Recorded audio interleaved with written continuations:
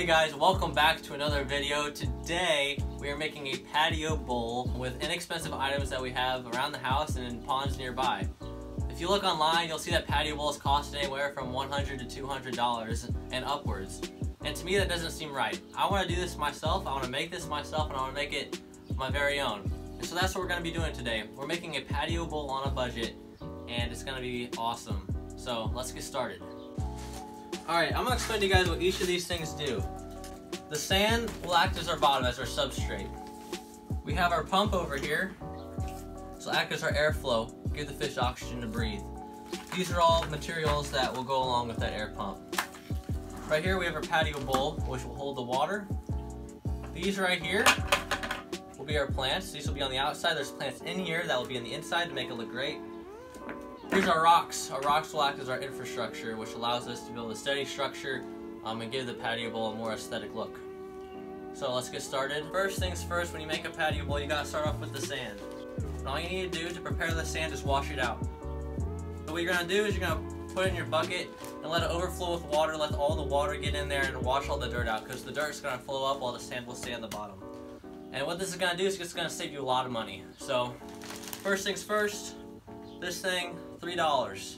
We'll put the sand in the bucket right here, our patio bowl, and I want to make a nice layer on the bottom.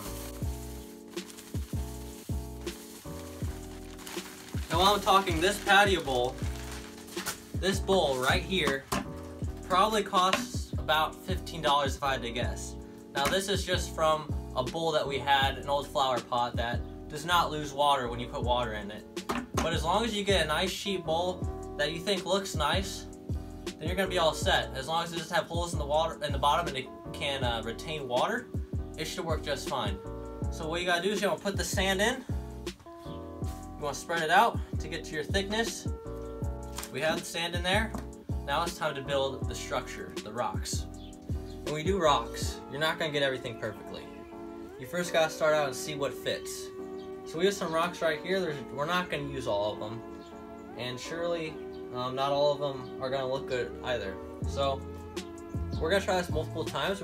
My goal is to make a ledge where we can put plants on top, like these grasses right here. They need to be out of the water a little bit, whereas the plants in here need to have room where they're fully submerged.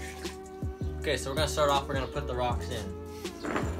So take this bad boy. Put them in there. This will be our base rock. I'll put other rocks in here to make it fit, and I'm going to try to build up a little cave and a little incline.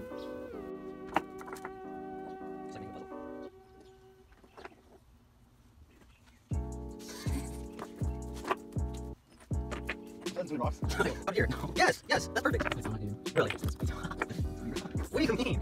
Like I said, I might have to do this a couple times because we have some grades out there. So like the talk. This? That's it? What is this? It's just like this?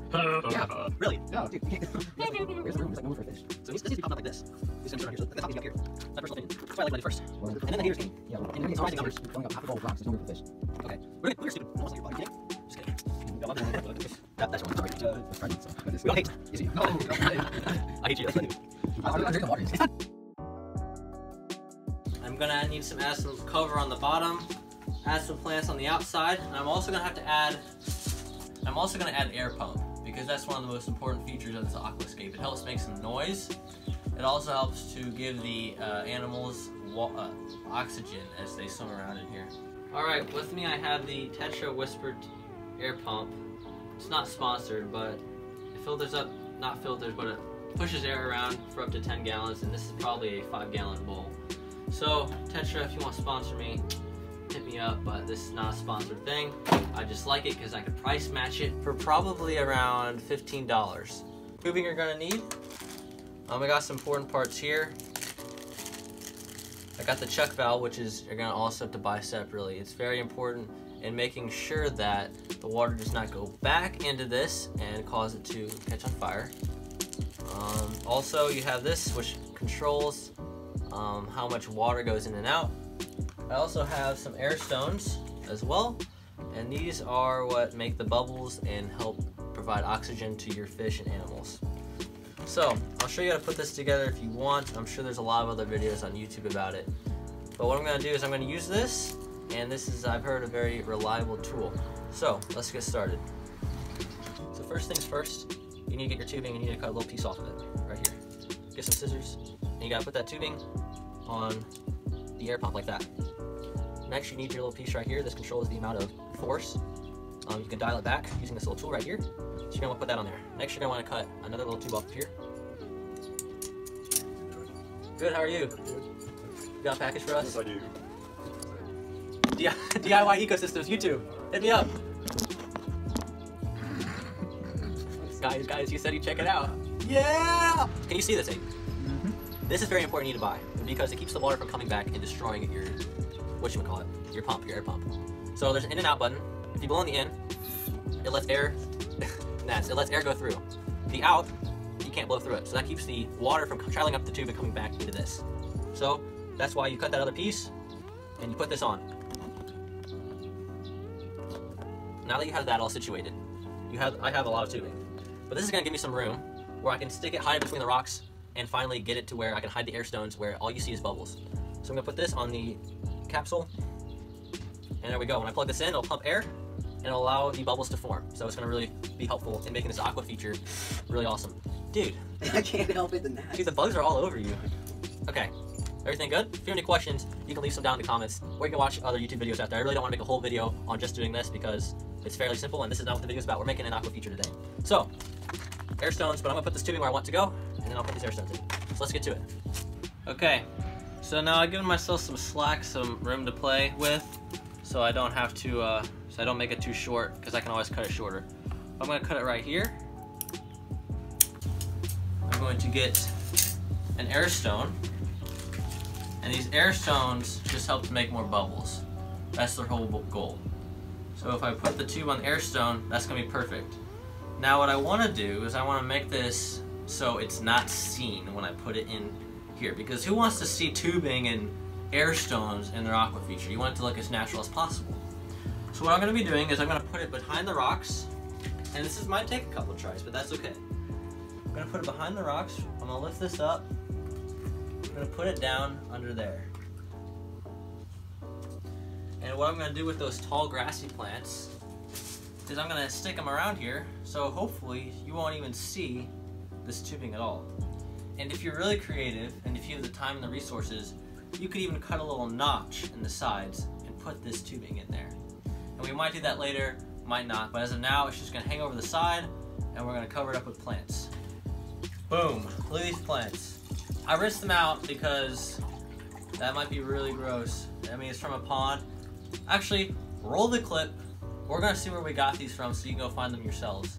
Okay guys, now we're gonna go get some hornwort from the pond, and we're gonna get some plants for the patio bowl. This is one of the most fun parts where you just go out and you find some plants that you wanna put in your creations. Hey, here it is, the butte. But here we are, it's beautiful. That's disgusting. Okay, we're gonna go over here. Oh, I forgot the shovel. It's okay, we'll use our hands. Anyway, here we are, some plants here. Here's the golden spot. You can see all the hornwort down. Oh, there's fish, dude. There's little fish. I could get them right now if I want to. We're gonna grab some hornwort, and we're gonna grab, you see this? I want you to look right here. My pointer stick. You see this grassy stuff? Well, it's not grass. It's growing in this marsh. So we're gonna try putting this stuff in the patio bowl because it needs to be somewhere wet to grow. And I think patio bowl is gonna give it a good spot where it can flourish. Also gonna grab some hornwort, which is in here. This stuff. We'll get stuff that doesn't have algae on it, of course. We'll put that in there. If we can get some of this stuff that doesn't look disgusting, we might get that too. And we're just gonna go for it, so let's roll it. What a bunch of chumps. All right, we just got the plants and everything. We're gonna head back to the house. We're gonna start making this patio bowl, and we're gonna get it. Look at all these plants we got, dude. We got so many, so many. We might not even use all of them, but it's gonna be worth a shot. So many of my supporters out here. Look at them, my biggest supporters. This is what I get from them. Look at me, the cameraman and the guy holding this thing. Okay, now that you saw where we got these from, here they are. We're gonna stick them in the patio bowl, And I want to hide this tube like I mentioned, where we put the air stone. So I'm going to separate these out. It's going to take a little bit, but I'll arrange it to where I want it to be.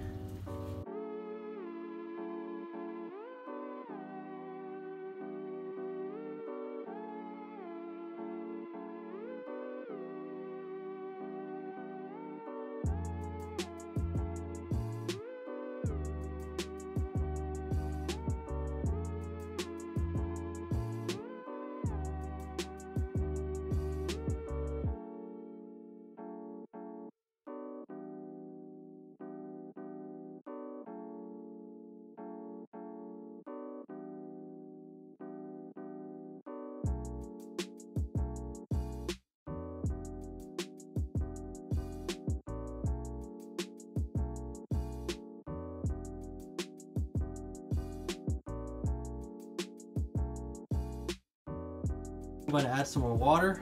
I'm going to put it in the corner. I'm going to turn on the air pump, get things moving, and see how it turns out.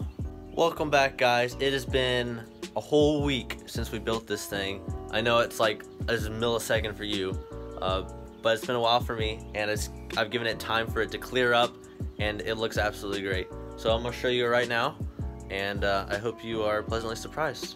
I couldn't ask for anything better for spending $20 on a patio bowl.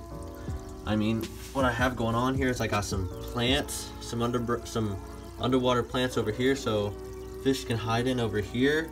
I mean, you can see straight to the bottom. That's some open area for fish to swim around. You can actually see the fish. Of course, you got the beautiful floating plants here. You got the plants back there. You got the air pump notch that I made with the saw. Be careful, kids. And of course, makes it look really, really natural. And so I can't wait to put a fish in here. I'm gonna put my betta in here. She's been on the channel before, and she's gonna come in here and live here for a while because I think she's gonna like it a lot. It's gonna give her a lot more room, and she'll have a lot more natural insects to eat that fall into here. I could have broken the bank on this if I wanted to. I mean, you could spend $200, make the spectacular giant patio bowl with all the plants, the flowering plants, you know, lily pads, dude, everything. You know what? Not everyone has that kind of money. Not everyone wants to spend that kind of money, even if they have it. And you know what? All I did was buy the pump. Old flower pot, you could get some at garage sales. Plants, like I showed you, you can find in ponds. Rocks, you could find those around too. You can find those in rivers. You could find those probably a lot around your house. Sand, I'm sure a lot of you have sandbags in your houses too, somewhere. And even if you have to buy sand, it's like $3 or something like that. So guys, this is doable. Here we are, I got the betta and the patio bowl, and now I'm going to put the betta in the patio bowl into the new home. The temperature is acclimated. It's been a couple hours, and now the betta is gonna go into her new home. So let's do this. I have the fish. She is excited. And she goes.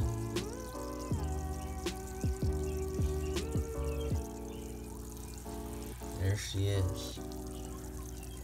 Wow. Her colors really pop. Look at that blue. I think she's really gonna like this because she'll be able to get mosquitoes. She'll be able to eat, you know, any bug that comes to take a drink in the water. And I'll still feed her pellets and stuff, but she'll have a healthier diet with these natural bugs and everything like that. I have a video out. Maybe it's out. I don't know. YouTube time is weird. But she does love mosquito larvae. So if you haven't seen that video, go check it out, or it's coming soon. But I think she'll like this. I'll keep checking on her, make sure she's doing all right, and pretty happy about it.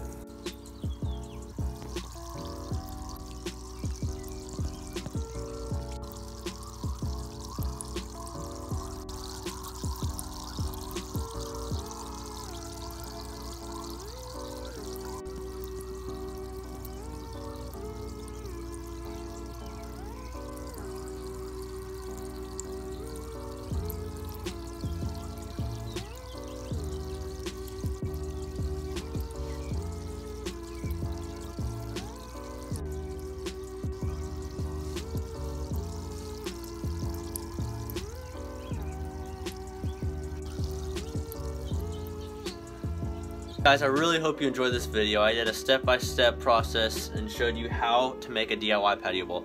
And really, it's not that hard. It just takes a little creativity, doesn't take a lot of money, and it just takes a little bit of time. And you know what? It can be very rewarding, and I'm pretty happy with how this turned out. So this is Patio Bowl on a Budget. Subscribe, comment, like, or dislike. Anyway, I'll see you guys in the next video, and See ya.